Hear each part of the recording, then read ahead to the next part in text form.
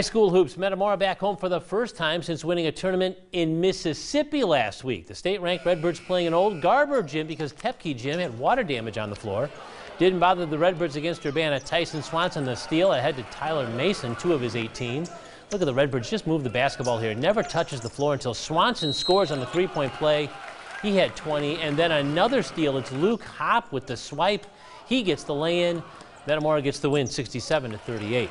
Girls basketball undefeated. Normal Community plays at Bloomington, and Normal's Sophia Feeney gets the steal. She's going to take it all the way down in the hoop here for the Iron. Later, Allie Ince finds Gianna Rawlings open, and the deep three is in. Iron with a 22-point halftime lead. Bloomington's Katie Barger will grab the loose ball here and score, but Normal Community improves to 18-0. Rawlings dishes to Olivia Corson for the jumper. 49-20. Normal Community is a winner. Heart of Illinois conference game with DMAC traveling to Hayworth. DMAC's McKenna Carithers knocks down the three from the top of the key.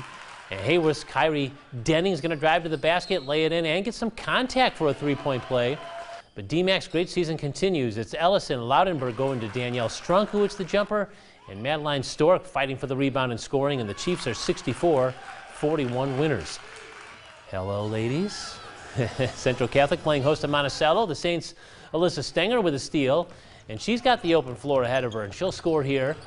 And later it's going to be Logan Shanks to Lauren M., and she'll lay it in, part of a Central Catholic win on the home floor, 61-25. Olympia had a 14-point lead at East Peoria to open the fourth quarter, but the Raiders mount a huge rally. What a night for sophomore Kylie Moeller. She scores 25. East Peoria scored 12 straight to open the quarter.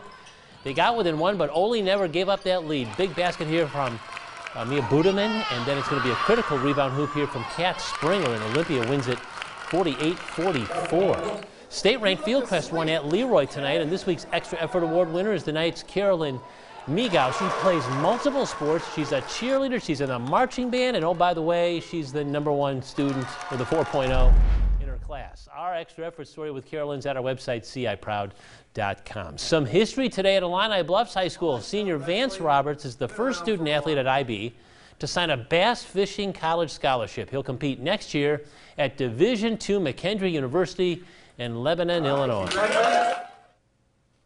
I never thought I could do it, but it feels really great being the first one to be able to do it. And I hope I know there's a lot of good guys coming up too that I bet they can do it too. Vance says he'll major in entrepreneurship and minor in biology.